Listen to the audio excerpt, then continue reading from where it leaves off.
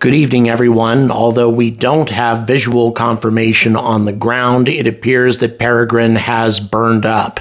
This Doppler image demonstrates how the dive actually took place. Everything occurred according to plan, and the vehicle re-entered precisely where Astrobotic wanted to put it. Over the ocean, close to the coast of Australia, but not really close to any inhabited areas. And this is something I think that needs to be emphasized right now.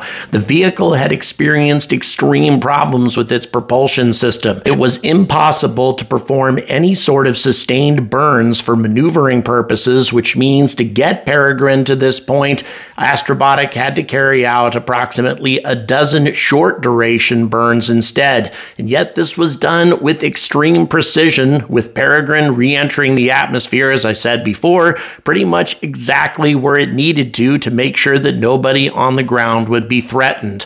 Astrobotic should be applauded for this. In addition, it also demonstrates that had they wished to, they probably could have saved the probe and diverted it away from an Earth re-entry, but if they had done that, the propellant would have run out eventually, and then Peregrine would have become an unguided missile, hurtling through low Earth orbit, geosynchronous orbits, and even cislunar space. This was not an acceptable alternative, not a responsible alternative, and this is why Astrobotic did what they did. Before burning up, Peregrine managed to snap this photograph of the Earth as the probe was approaching our atmosphere. Quite a beautiful photograph, I think, given the extremely difficult conditions under which it was taken, but I can't wait for the after-action report tomorrow. As I said, I've been invited to attend as a media representative, so hopefully I'll get an opportunity to pose a question to the Astrobotic staff and to NASA,